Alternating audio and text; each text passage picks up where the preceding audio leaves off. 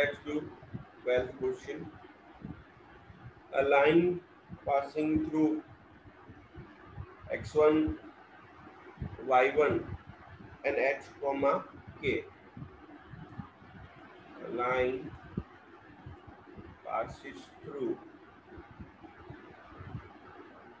the points x1, y1 and h comma k. Slope of the line is m. A slope of the line can also be found out using the formula y2 minus y1 upon x2 minus x1, whereas this is x1 y1 and this is x2 y2. So k minus y1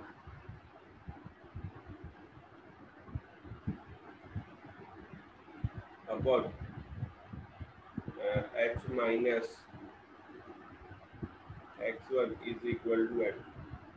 So if I cross multiply that, I will get k minus y1 is equal to m into h minus x1, and this was your proof.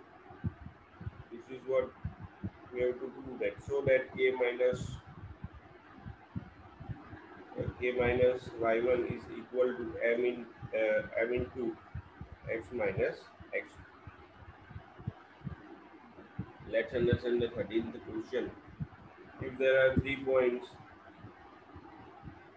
if the 3 points x comma 0, a comma b and 0 comma k lies on the line, so I can say that the given 3 points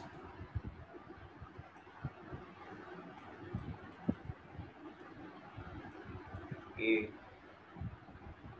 h comma 0, b, ab and c 0 comma k are collinear,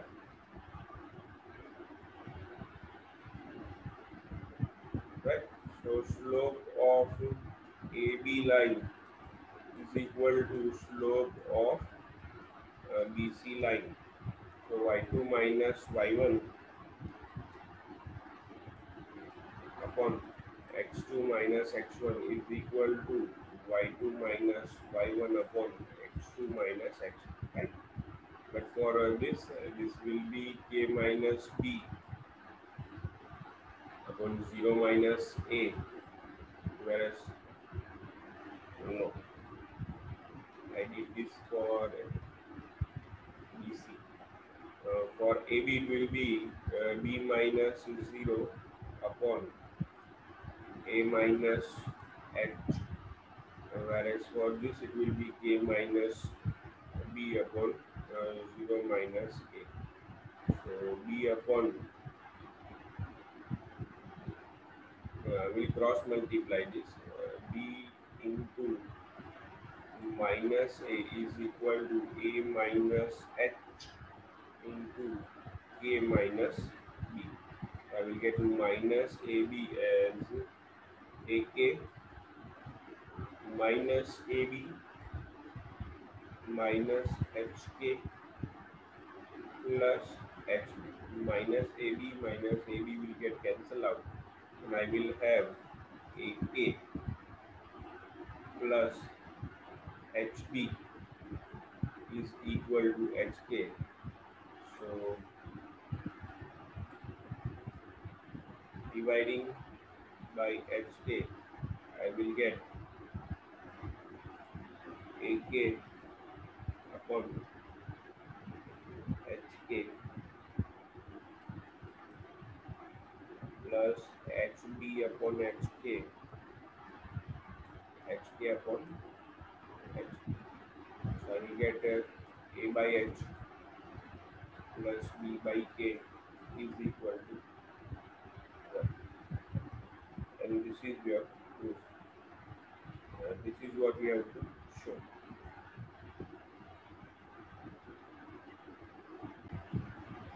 See, in 14th question, we have to consider one graph given. Consider the following population and year graph. Find the slope of the line AB and using it find what will be the population in the year 2010? So the line passes through 2 points A, 1985, 92. See how we will read this point A as in year 1985. The population of that city was 92 crore, and B point is 1995. The slow the B point here, that is Y coordinate is 97. So in 1995, the population of that city was 97 crores. So if we are interested in finding the slope of line AB, then the formula will be y2 minus y1 upon x2 minus x1. So 97 minus 92 upon 1995 minus 1985. So here it will be 5 and here it will be 10. The slope of this line is 1 by 2. Now we will assume that let the population in year 2010 be x crores. Therefore, point C 2010 comma x will lie on the same line. Therefore, points A, B, and C will be collinear points, and therefore the slope of AB will be equal to slope of BC. The slope of AB we know that it is half, and for this I will apply y2 minus y1 upon x2 minus x1.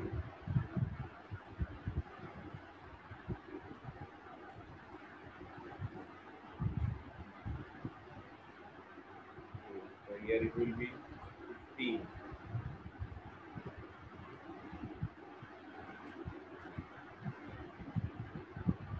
So if I cross multiply, then I will have 15 by 2 plus 97 is equal to x.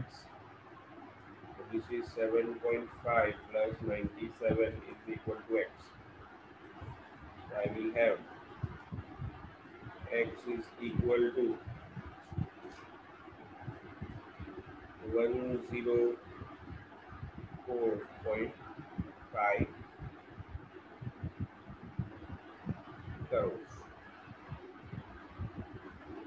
So the population in year 2010 is 104.5 crores. See, we will understand various forms of equation of line. In that, the first form is if your line is horizontal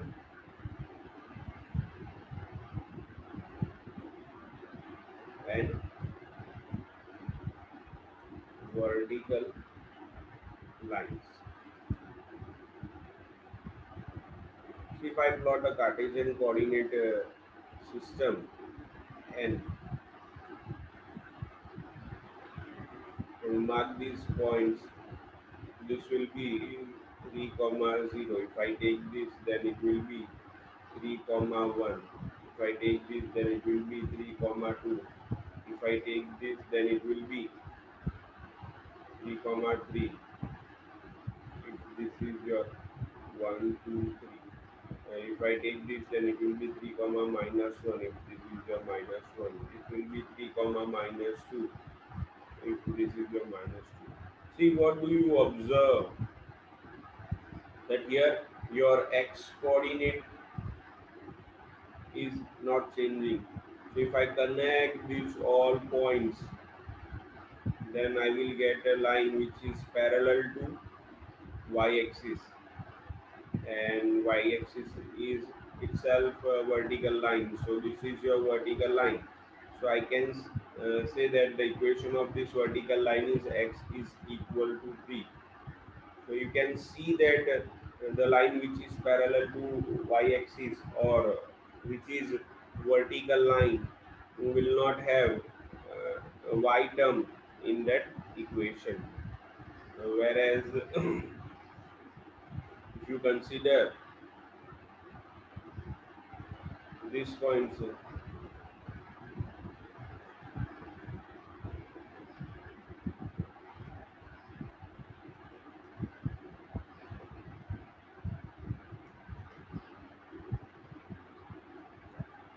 this is your point 0 comma 3, this is your point uh, 1 comma 3, this is your point 3 2 comma 3, this is your point 3 comma 3, this is your point 4 comma 3, this is your point 5 comma 3. So if I connect them all, then I will get a line which is parallel to x-axis. And one more thing you can notice over here is that uh, their y coordinate is not changing. So I can say that the equation of this line is y is equal to 3. So this is your horizontal line. So if you have a horizontal line, then the equation of that line will not have x coordinate, yeah, x term in that equation. So if your line is a vertical line, then the equation will be x is equal to some constant, and if it is a horizontal line, then it will be a y is equal to some constants. Right. Now we will define second form, that is point slope form. See, if you are given the passing point and the slope of a line, let's say the line passes through x1 y1, and you are also aware of the slope, that is m, then equation of line will be y minus y1 is equal to m into x minus x1. This is the condition when you can find the equation of line, given that you know the passing point and the slope of a line. Suppose if you don't know the slope of a line and you are given two passing points, then this will be 2 point form. So if the line passes through x1 y1 and x2 y2, then equation of line in that case will be y minus y1 upon y2 minus y1 is equal to x minus x1 upon x2 minus x2. This is the equation of line when you have 2 points. Now let's try to understand the fourth case, which is slope intercept form. Slope intercept form means you know the slope of the line plus uh, the point at which this line cuts the y-axis, or the distance of this line from the origin on y-axis. That is called y-intercept. Here it is not written, but you should always consider y-intercept only. So if your slope is m and your y-intercept, that is the point at which this line will cut y-axis, that is your uh, y-intercept. Suppose if your y-intercept is c, then equation of line will be y is equal to mx plus c.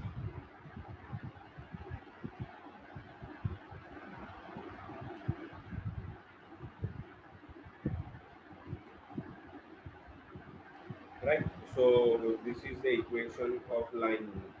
So you will apply these different forms when you are given with different conditions, right?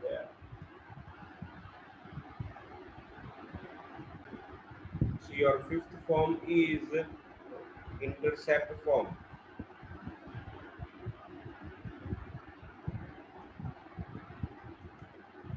In that previous case, you are knowing just y-intercept. Here you should know x-intercept and y-intercept. That is the points in which this line will cut x-axis and y-axis. Let's say this is cutting in uh, uh, x-axis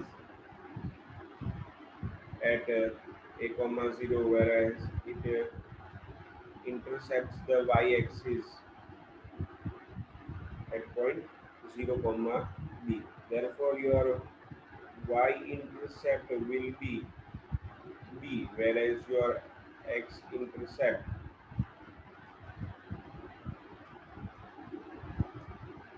will be a. So if you are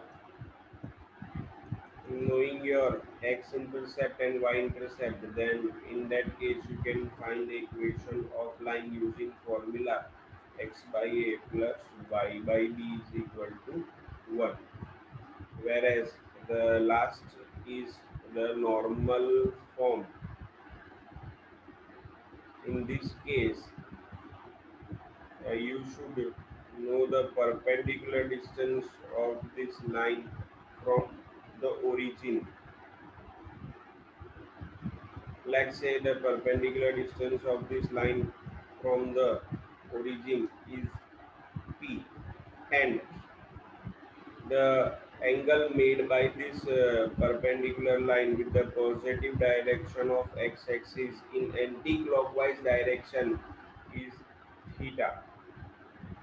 So you should know these two parameters, that is the perpendicular distance of this line from origin and the angle made by the perpendicular with the positive direction of x-axis in anti-clockwise direction. If you know these two parameters, then also you can find the equation of line. In this case, the formula will be x cos theta plus y sin theta is equal to p. Suppose, see, if your line is in second quadrant, then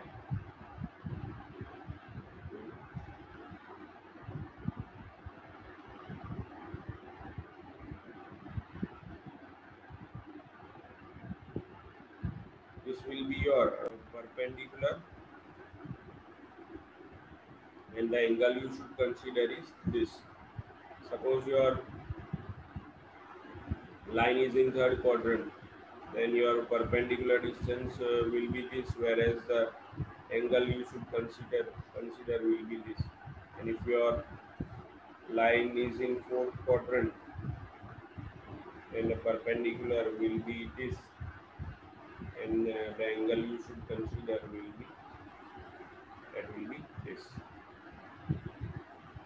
So these are the different forms of equation of line, and you will apply accordingly the given condition. The given condition will fit in one of the form, and you will apply that form to find the equation of line.